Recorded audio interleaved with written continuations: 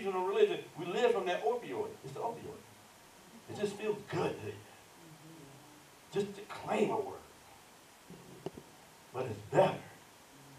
Better when there's a demonstration of the word. Because that's the testimony. That's the works that good men will see your good works and glorify your Father. That's why we don't have people knocking down doors. That's why we don't have the church overflowing. You know, we offset it sometimes and we get the smoke, the screens, and you know, we dim the lights, and we get a big old choir in front of us, and we got all of the phylacteries of church, and we can brand it. But I'm talking about the anointing, the presence of God, the yoke-destroying anointing that can only come when there's a marriage, a word and spirit. Something that needs to be lived out, that can change your life. When you remove from that place. See, most of us, you know, we go back to our surroundings, it looks just like the way we left it. God brought you out of that surrounding so you can change things. And it first starts at home. So that you can go after it. Go after the message. Go after the sermon. Go after the desires that's on the inside of your destiny. It's supposed to be submitted to the vision that's in you. Or the vision you heard. I don't know if it made it to you yet, but the things you're hearing and being declared to you, you're supposed to be trying to impose that pattern on your environment. You get what I'm saying? That's your safe haven. It's supposed to be a representation of what's going on inside of you. Every day of the work, every day of the week, not just Sunday. God ain't just concerned about your Sunday. Hello? We choose to give him what we want. He ain't your God. He ain't Lord. He's an idol. I want to get to Genesis 35. I know it's hard to say. People are going to be like, what? Don't play with my God. I'm just trying to recalibrate you and let you know. You're playing games with your God. I'm trying to take the game. See, because most of us, we want the benefits. We want the benefits, but we serve them part-time. You don't get benefits part-time. Come on now. You got to get full-time. You know that on your job. You go in there and tell them, I want full-time benefits. Well, Johnny, you look like you only work 28 hours.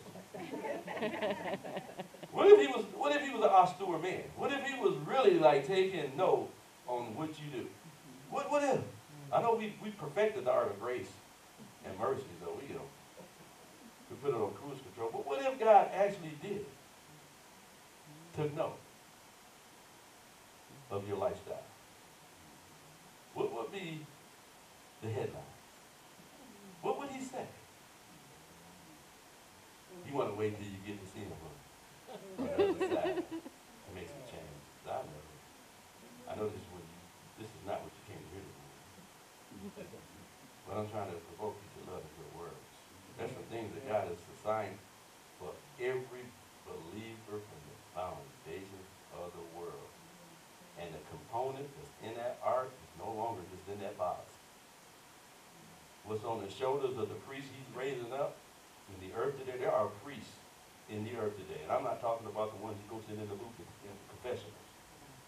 There's a priest that God is taking out of the dunghill, out of the dust of the earth, and he's putting honor on them, and they have a more sure word of prophecy. And they're standing bold with the truth. And it will cost everything.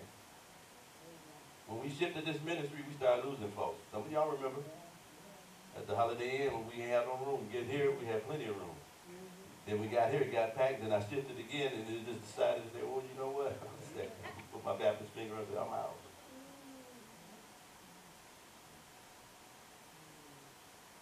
It's about what God wants to do, and not just do, but build.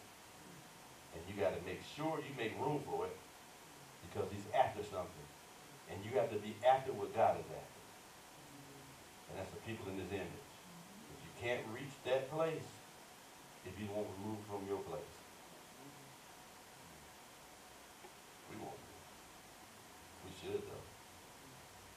Tell your neighbor, we can't continue to carry the promise and never experience the blessing. it's time to experience the blessing. Yeah. But too many of us won't remove ourselves. We prefer to sit on the banks of the Jordan and not cross over. I mean, how long are you going to sit on the banks of the Jordan and not cross over? But you can't cross over. You can't reach it until you remove your place. You got to remove from your place, not remove your place, because my place is not like your place, and your place is not like my place. And God is visiting all of our places. Am I right? He's the author and the finisher of your faith, my faith. Right? His agenda is eternal. You don't get a chance to revise it. You can't come to the table and negotiate. You can't say, okay, God, it's too rough for me. I'm having a hard time. Don't you know what I'm going through? As long as I've been saved, I'm going to tell you a little something. He never answered my tears. He never answered my fits. And I had enough. Tantrums. I have never, God never said, oh, baby, just be okay. Anybody ever heard? No. That's why we like to go to pastor churches. Churches that's pastoral. Because they'll tell you, oh, yeah, you can do it. You get all the underdog messages. You can do it. Come on, Johnny. Come on. The apostles be like, man, come on. Pull your britches up. Put on your big boy pants. Put the boots on. Take the Similac off your lips. Get on the front lines. Stop sitting on the side. It's time to remove ourselves from that place. Stop apologizing for what the Father is calling you into. There's some things around us that has a voice. We got to learn how to silence those voices because we won't move forward.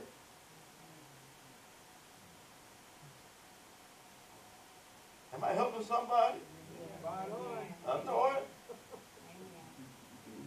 Because there is an expectation from the Father for us to finally get it, to grow up.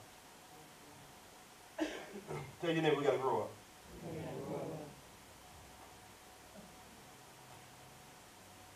I know. We just think that God did what he needed to do with us when we first got saved. I'm here to tell you. Go to Philippians 3. God wants you to grow. In fact, if you don't grow, you won't remove your place. Excuse me. Got a little bit thing going up there on the inside of it. Got my little juice here. It's going to help me out.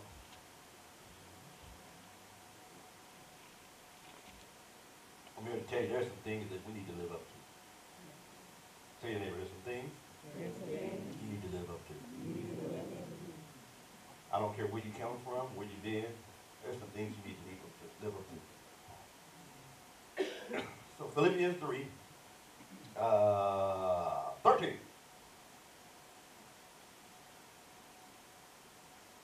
It says, brethren, I count not myself to have apprehended, but this one thing I do, forgetting those things which are what? Behind. What things are behind? So if we were to kind of overlay it with remove from that place and go after, how many know if you after something, some things are behind you? Right? There are some things that are behind us. There's some things in our past that don't fit us. Our future and our past are not synonymous. In fact, you can't hold your future and your past together in your hand. Remember we talked about that. They don't coexist. It can incentivize you. It can cause you to dream. But there's some things that happen in our past that are useful. But we can't put our hands and look back, right? Any man putting his hand to the plow and looking back is what? Not fit for the kingdom. Luke 9:62. If I keep looking back, thank God we have the analogy of a car. Right? There's two mirrors on our car. Y'all know that, right? There's a rear view mirror and there's a mirror right in front of your face. And thank God the rear view mirror is small than the mirror we have in front of us. That glass is vast.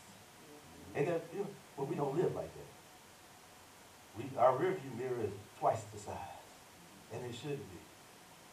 But it says here, I count not myself as apprehended, but this one thing I do. Forgetting those things which are behind and reaching what? Or going after those things which are before. There's some things that God has assigned to you before. Not only before you, but before time. There's some things that God said concerning Ephesians 2 and 10 says, for that we are his workmanship created in Christ Jesus unto good works that God beforehand ordained that we should walk in them. So there's some things that God ordained for us to walk out. Not just walk in, but walk them out, right? From the foundations. And those are the things that we have to go after. There's some things that God has, all of us, that's universal. I mean, there's some universal stuff. God deals with us generically, but then he deals with us specifically. But there are some things that he's given us universally. There's some things you need to be after, like peace, love, fruit of the Spirit. How many know everybody should have some fruit? Right? I know we can kind of deviate a little bit and try to figure out distinction between the gifts and the anointing, but we need those as well. Every believer should speak in tongues. Every believer has, according to the Holy Spirit in 1 Corinthians 12, he has divided severally to every man gifts. There are some things that we should be after. We should be more in tune with the spiritual realm than where we come from, than the sociological and the sociological things. The warfare, they want to make sure that we don't get too big. You know, they want to keep us vacillating between our past and our future. And you got to tell yourself, you got to count it as dung sometimes. Amen? You can't keep looking back. You got to make up your mind that my future is greater than my past. Amen? You got to let go of some things that are no longer pertinent for your growth. There's some things that you have to attain to. You have to migrate out of some old ways of thinking. We can't stay where we used to be. Every time God would do something with anybody, he was bringing them to another level of understanding. And he's bringing us to another level of understanding. You done maxed out. I don't know if you know that. I'm going to tell you right now. Most of your frustration, you maxed out at that level. And you're trying to create new growth. You're trying to change the surroundings. You're trying to get the, well, I'm going to say that, but you're just trying to get things in your favor.